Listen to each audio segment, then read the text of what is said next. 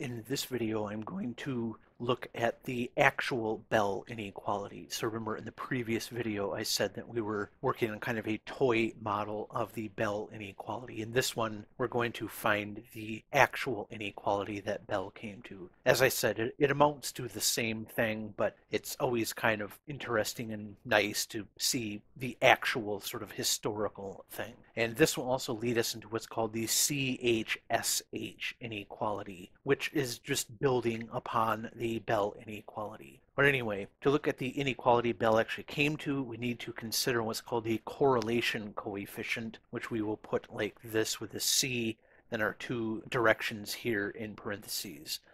And this is the expected value of the product of the two measurement outcomes when measurements are made along these directions of the two particles. Since the product of the outcome is either this, so if it's plus plus and minus minus, then we get 1, and if they are opposites like this, then we get minus 1. The correlation coefficient is therefore this right here. So these are our probabilities of getting spin up and spin down in each of these two directions. Quantum mechanics predicts that we will have, and this is using this trig identity here, that our correlation coefficient here will end up just being equal to the negative cosine of the angle between them, when theta is the angle between these, such that if it's equal to 0 degrees, then our correlation will be -1, and if it's equal to 90 degrees, then it's 0. And this makes sense because in this one, it's anti-correlated, which is what we would expect, because if we have a particle that's spin up, then the other one has to be spin down, and so that's perfectly anti-correlated. And so then the latter one here also makes sense because they are perfectly anti-correlated. So say if particle 1 is spin up in the z direction, then there is 0 correlation with particle 2 in the x direction because it's going to be 50-50. So we're measuring particle 1 in the z direction. Our particle 2 will have a 50-50 chance of being up or down in the x direction. And so it's completely anti-correlated. There's no way to sort of predict what the x could be given if we know what the z is. For local hidden variables, we can use our table here from the previous video. So we're looking at the spin of particle 1 in 3 different directions and the spin of particle 2 in 3 different directions, where we see if the particle 1 is in the +1 in the a direction, then particle 2 has to be -1 in the a direction, and so on and so forth. So for particle 1 and particle 2, it's always just anti-correlated for each of those. So we see that our correlation coefficient here for each of these is just these. So the correlation coefficient for A and B is equal to this, for A and C is equal to this, and for B and C is equal to this third one here. And so we can see, for instance, that this inequality here, so this is what's called a trivial inequality because we're just putting things together and it has to be the case. But we can see that this works if we actually plug things in for this. So we plug this in minus this, then if we have all of these adding together plus this, we sort of cancel these out. You can look through my math if you want, but we end up getting this. But this inequality is just this right here. And this one is actually the original Bell inequality. And so again, the greatest violation is at theta equals pi/3, which is 60 degrees. Where we will have that for A and B that we end up with -1/2. For A and C, it's +1/2, and for B and C, it's -1/2. But yeah, like I said, this is the original Bell inequality here. So you'll see this one, or something that looks very much like this, in his original paper. And so this gives us this. If we plug these in to this inequality up here, we have -1/2, -1/2 here, but we're getting the absolute value of that less than or equal to 1 minus 1/2. But we can see that this is a contradiction because 1 is definitely not less than or equal to 1/2. And so this is our major violation here when theta is at 60 degrees. We could also do the trivial inequality here.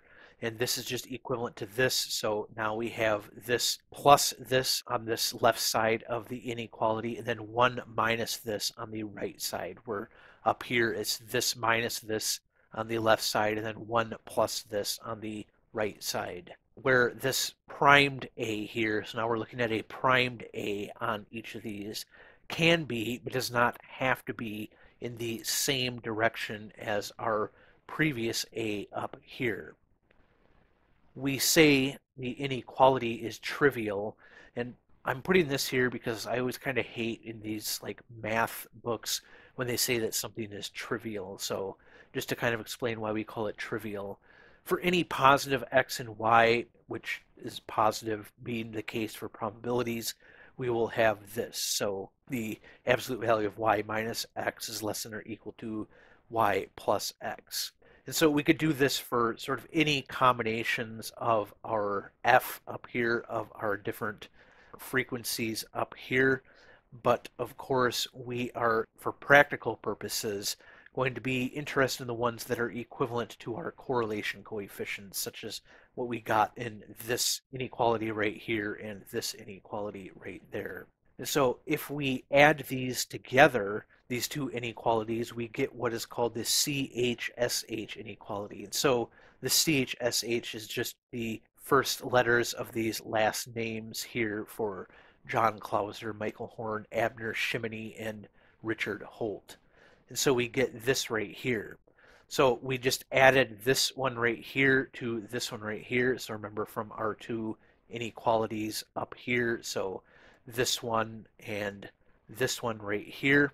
So we add those together, and then this has to be less than or equal to 2, because we now have this 1 plus this 1, which is 2, and then this minus this just cancel out. So this has to be less than or equal to 2 if we are to have local hidden variables. And so now we can have Alice in one wing of her experiment choosing between A and A prime, while Bob is in the other wing choosing between B and C.